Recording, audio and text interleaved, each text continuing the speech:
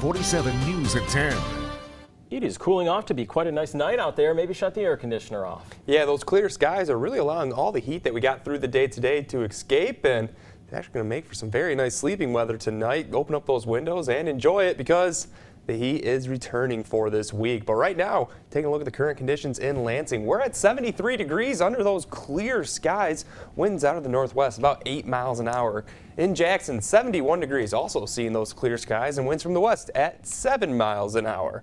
Satellite and radar picture from today shows the clear skies that were around throughout the day. A couple clouds did form for the afternoon hours, but they lifted off very quickly as we headed to the nighttime hours. It looks like we have those clear skies that are sticking around not only for tonight, but as I zoom on out, you'll see the clear skies extending all the way back into the northern Great Plains. So we're looking at some very sunny conditions as we go into the day on Sunday, Monday, and Tuesday as well. But eventually, that system that's just moving through the northern Rockies is going to form into a little bit of a low, draw in a little bit more moisture and move our way. So we are watching for some more storms to move into our area by the time we get towards late week.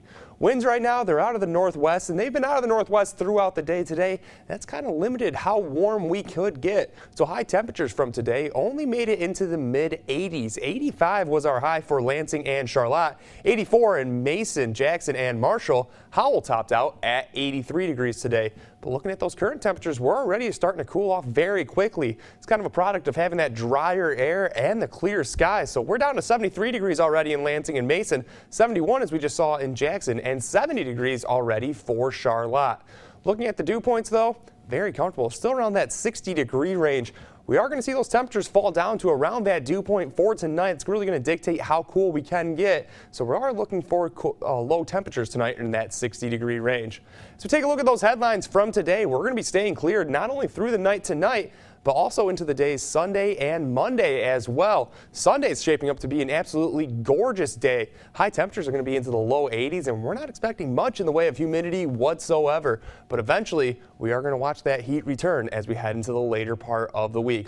Look at the future track over the next 60 hours. We are going to see those skies stay clear through the day on Sunday. Look for a beautiful day out there. Maybe a couple clouds building in later in the day, but much like today, they'll move on out and we'll have a clear night Sunday night and on into Monday. As we get into the day on Monday, we are looking to have another sunny day out there, much like we've had over the last couple of days, and pretty much the same story as we get into the day on Tuesday as well. Biggest difference on Tuesday, though, we're going to start to see that heat return. Looking at the temperature map, really not much out there right now, just a lot of very comfortable temperatures into the 80s across the northern plains.